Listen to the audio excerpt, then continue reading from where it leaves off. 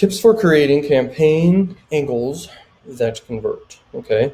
So study large brands, model success of large brands, and then think like a consumer. What are consumers doing? Like, how are they thinking? Like, what are they doing? Okay. Super, super important. And then appeal to people's fears. Okay. People's fears. I believe fear is the most motivating factor on earth, and it also is the most powerful emotion on earth.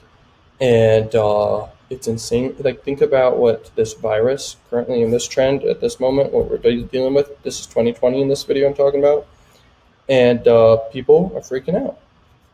Okay, it causes people. It's a super response tendency. It causes people to take crazy actions. Okay, so just understand the power of it and how you can use that as an angle for whatever niche or vertical or offer you're doing. Okay, next is refer to the life force 8.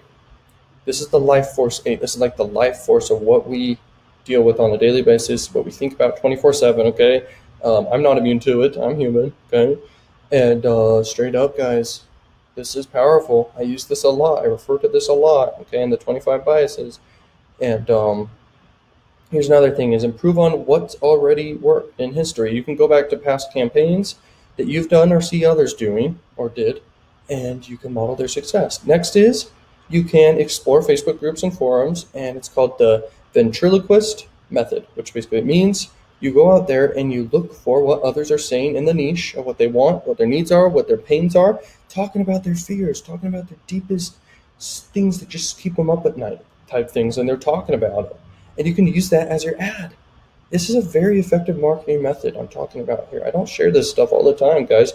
So in these tutorials I'm doing lately, I'm sharing with you guys some powerful stuff, okay? Next is promote within niches you know, okay? What are niches you know?